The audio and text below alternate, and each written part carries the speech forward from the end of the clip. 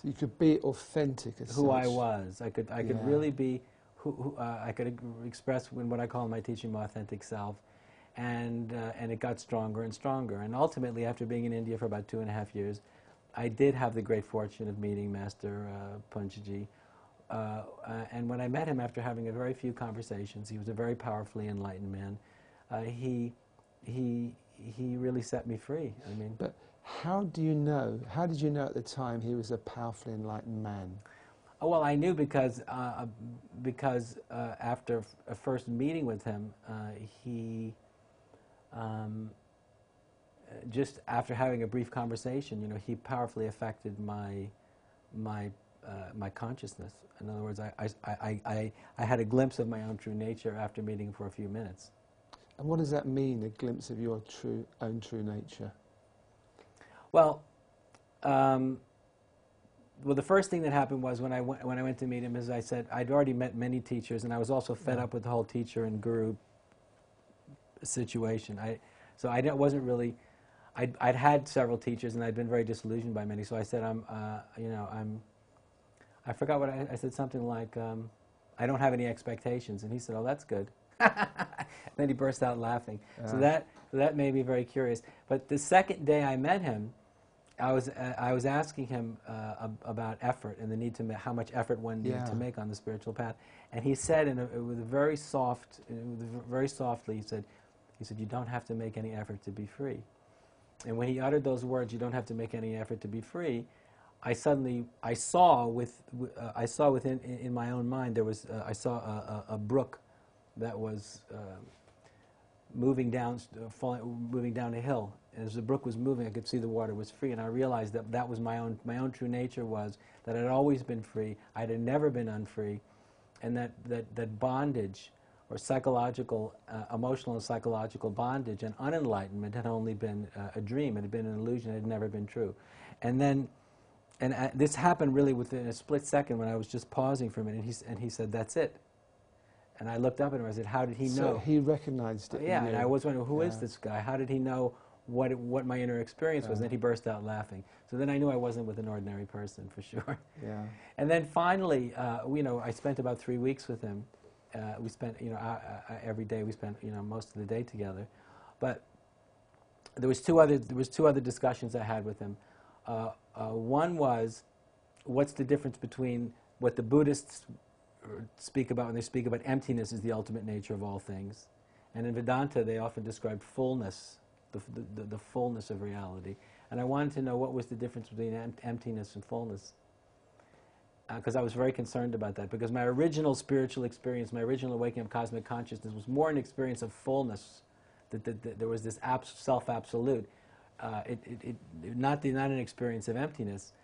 And I wanted to know what was more true, what I'd experienced on these Buddhist meditation retreats, or what had spontaneously revealed itself to me in this experience of cosmic consciousness. And he said, fullness and emptiness are two sides of the same coin.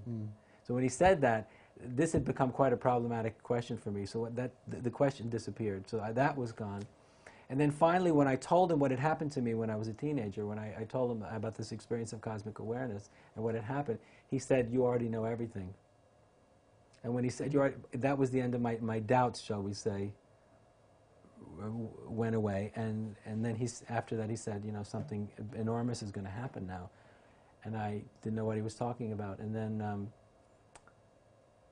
was a couple other things that happened. When he said, you don't have to make any effort to be free, after that I went to my hotel room and I was meditating quite a bit in those days. And I sat on my bed and started meditating. And then because I started making effort in the meditation process, and as I started to make effort, I got a headache. So I couldn't meditate anymore, because whenever I did, I kind of would get a headache. And then after I was with him for about 3 weeks, I was going to leave for a few weeks and come back, and he just started laughing as I was leaving. And then he was telling me something big was going to happen. So I was sitting on the train in the train station leaving, and I suddenly was pulled within. I was pulled into a very deep state of meditation. But I wasn't meditating. I was being meditated. So I was being meditated by a very powerful presence. And then that was when this catalyzed kind of an internal process, an energetic process, which lasted about 3 weeks, in which the experience was of being consumed by an unseen presence, is the only way I can describe it. And I was actually quite frightened and also very excited and very thrilled, because I knew whatever I'd been looking for was actually happening. So I wrote this in my diary at the time. If this doesn't stop, there'll be nothing left of me, because I was aware there was something, there was a presence that seemed to be following me around everywhere that I couldn't see, but I knew it was there. And at times it would wash over me and overwhelm me.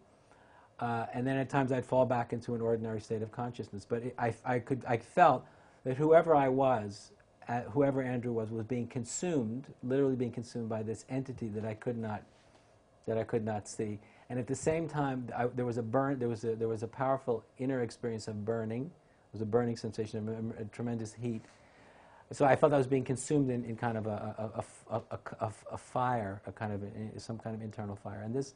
And in the same time, this was happening, when I was meeting friends in New Delhi at the time, I was telling them what had happened, what was happening. As I described it to them, they were drawn into the same state of consciousness that I was. And then I was like, wow, what's happening here? This isn't something that's just happening to me. This is something that's happening now to me, and anybody who really gives me their attention and their own sympathetic interest seems to be being affected by what's happening to me. Catalyst somehow. So I knew. So basically, I became a spiritual teacher overnight, without even understanding really what was happening. And then when I went back, and this happened to many people. Like instantly, they were affected by this.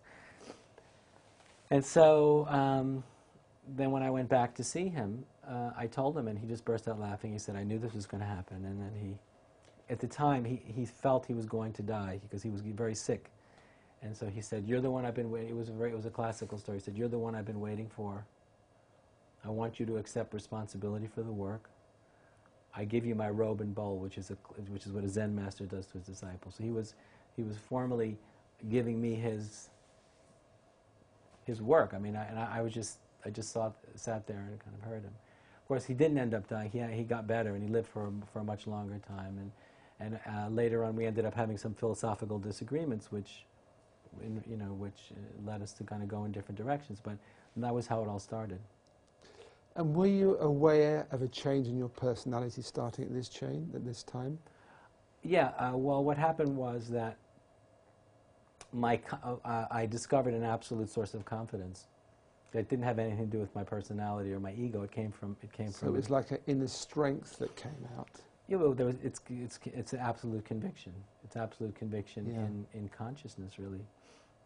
But were the things that, did you find like you used to get angry at certain things, you didn't get angry at them anymore, that kind of thing? I'm looking for more details in your personality structure. No, I've never really been, I've never been an angry person.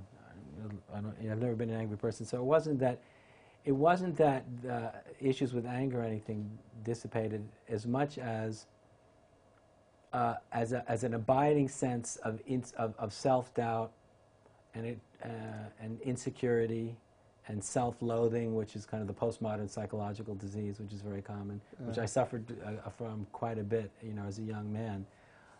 That dissipated, the self-loathing dissipated, and the self-doubt, and this abiding sense of insecurity that was very much related to my own self-identity. That all fell away. Mm. And do you feel there's still a process of falling away, or is it complete now? I feel that, no, I don't, there's two things that are happening. In other words, I feel in terms of wherever I'm at, where in terms of my own development, is, as far as I can see, quite stable. I'm first of all, I don't know how objective I can be about myself. It's very difficult for any individual to be truly objective about themselves. But my sense of it is that my own experience is a very strong stability that's unwavering. But at the same time, I'm evolving as a teacher. I'm developing, and this is what gives me the greatest confidence, to such a degree that if people have seen me speak 10 years ago, and they come see me speak, they're like, wow, this is totally new. Even if people haven't seen me speak in 5 years or even 3 years, they come and they see I've moved on. And so, because of course now, in my teaching career, I'm very much interested in the evolutionary dimension of enlightenment.